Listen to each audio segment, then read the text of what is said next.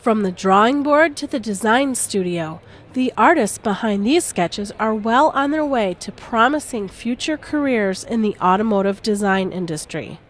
The 8 high school students from Detroit who created them are winners in the Autorama High School Design Competition 2013.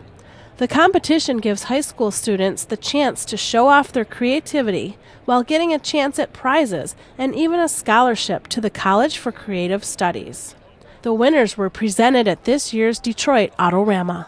I think it's inspiring from the enthusiasm standpoint. You know, to me, automotive design is all about enthusiasm and passion, and I see that in these students. The students were asked to design a future luxury Chrysler brand vehicle that they envisioned for the year 2030. And I thought of the 200 as more of a sports car and the 300 as a luxury, so I combined them both together and came up with that design.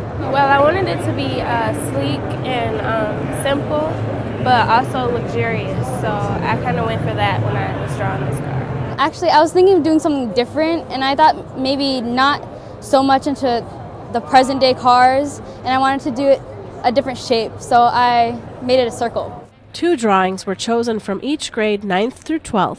The first place senior was offered a $5,000 scholarship to the College for Creative Studies, an iPad, passes to Detroit Autorama, and a tour of Chrysler Group's product design office.